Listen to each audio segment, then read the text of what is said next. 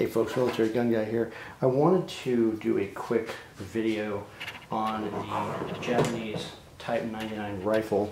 There's actually two rifles here, both from the Nagoya arsenal. One of them is the Japanese Type 99 long, the other is the Japanese Type 99 short. A couple of differences. I may not be able to see it quite that easy. There we go. You may notice that the Type 99 short, obviously this one in front, is shorter by about 5 or 6 inches. For the most part, the rifles are identical with a few notable exceptions. On the Type 99 long, the barrel is 31 inches. The monopod is also slightly longer, and the barrel band, I'll show you here, the barrel band on the Type 99 short has the side swivel for the monopod. It also has a rear swivel on the left side, and the anti-aircraft wings have, you may not be able to see it, but the little indentation for leading aircraft. I apologize for the camera noise, I was too lazy to get my other lens, but you'll see the little indentation for leading aircraft. Those were only on one side, on the Type 99 short. On the Type 99 long rifle, you can see the length of the barrel.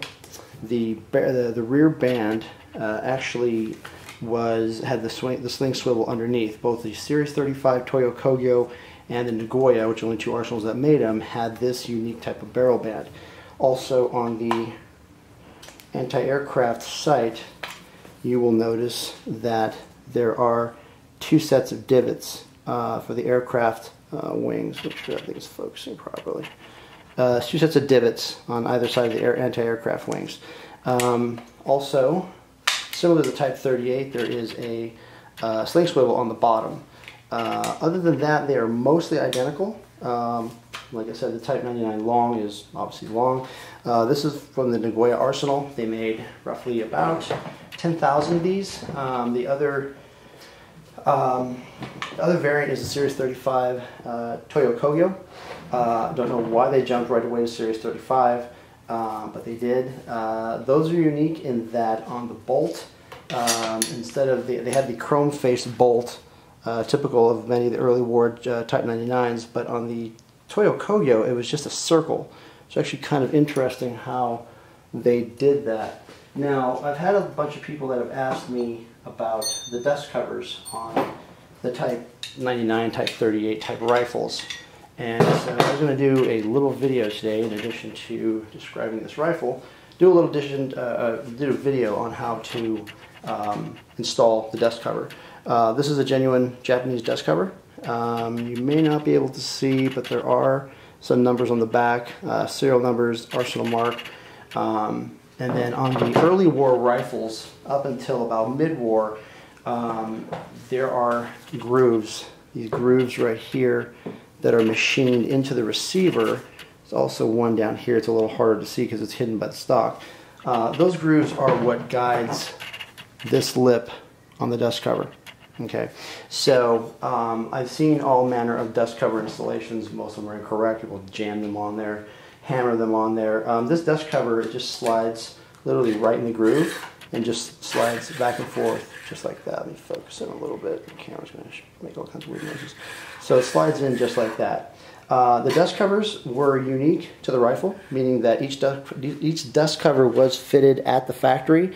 You may get lucky and get a dust cover that fits perfectly, or you may get one that once the bolt goes in, it rubs. It's just luck of the draw. They're kind of hard to adjust. Either just deal with it or don't put it on there. The Type 99 dust covers were shorter. Focus, there we go. And they also had a bracket that was, I believe, either riveted or welded onto the unit itself. This is probably a mid-war Type 99 dust cover. They all fit the same, they all function the same. They were often discarded in the field because they just made too much damn noise. So in order to make this work, you take your bolt, okay? So this is, your bolt's going to go into your rifle like this. You're going to take the dust cover and you're just going to kind of basically hang it on there like that, okay? Focus, camera, focus. Go back. There we go. So it's just going to kind of hang on there like that. Okay. Then what you're going to do is you're going to take the bolt, okay, and you're just going to start it in the races or the groove or however you want to do it. And then you're going to drop it. Okay, try this again. So you're going to put it like that, okay? And then what you're going to do, I'll put my hand on the top so you can see better. Then what you're going to do is you're going to push it forward a little bit, and then you're going to actually line up the groove in the receiver. It's hard to do overhead. You line up the grooves in the receiver so that it will do like that. And so basically you're lining up, the left side goes in this little top groove, the right side goes in the groove that's almost hidden under the wood line. And then you just push the follower down a little bit, your dust cover goes forward, you got to push it past the bolt release, and there you go. That's pretty much it. This procedure is standard for all the Type 99 and Type 38 dust covers, including the Type 44 and the Type 38 carbon. You can see where they didn't like them. They did tend to rattle a lot and make noise. The Japanese wanting to be having night, or not, but basically silence on their patrols, figured that this was one thing that they didn't actually need for travels. And this is interchangeable. This is also, this is a Series 3, I believe, Nagoya. You can open that up if you want. Makes it, I'll show my hand away. You open that up a little bit, it kind of helps it slide on a bit. But you can see when you got it lined up perfectly that it literally just goes right into the groove. Okay, push down your follower a little bit, forward, nice and perfect. And you can hear the amount of rattling in it. Other than that, that's about it. These are pretty straightforward.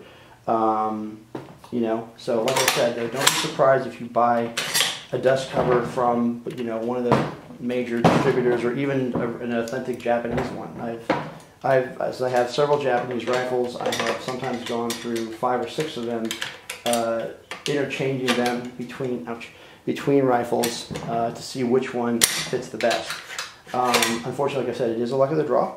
And you might get a great one, you might not. So don't be too disappointed if it doesn't fit properly.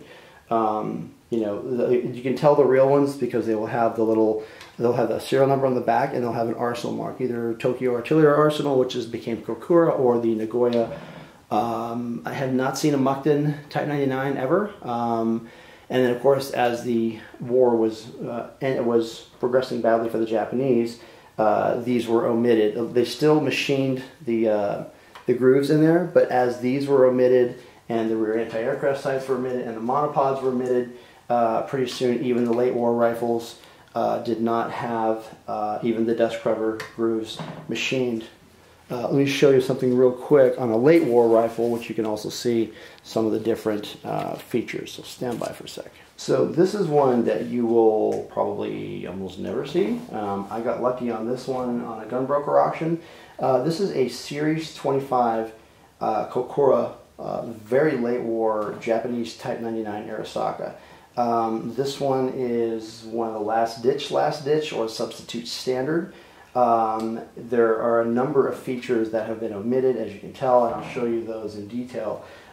This was a war expedient rifle, sort of something that was safe enough to go bang, kill the enemy, and go from there. This one is all matching. You can see the amount of roughness and chatter. They were very kind of quickly kind of shit out. Even you can see where it doesn't quite fit very well. This rifle is all matching, and I'll show you its most unique feature in a minute. The rear sight is now a peep sight. Focus right there. There we go. The rear sight's now a simple peep sight. Very simple front band. Rear band. Very simple front band with the bayonet lug, because of course the Japanese believed in using bayonets at all times.